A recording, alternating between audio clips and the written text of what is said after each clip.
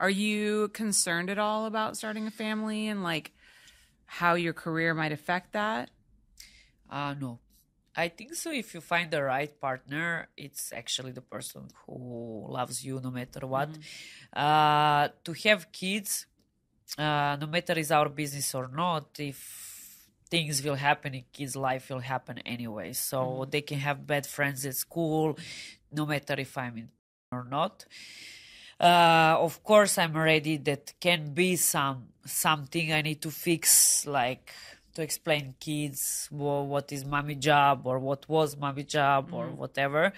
But I'm totally ready for it because they're my kids. They will be open minded as I am. So should not be a problem. So I believe in that, and I'm just not ready. But I'm very well experienced in take care of kids. Like I took care of so many kids in my life.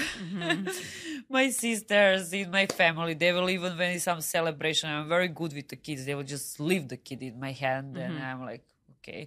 And I have like a bunch of them on the bed, feeding them all together. I work in kindergarten. I love kids. Like I love kids big time. So I'm good with them. I will not have issue, and I cannot wait for this moment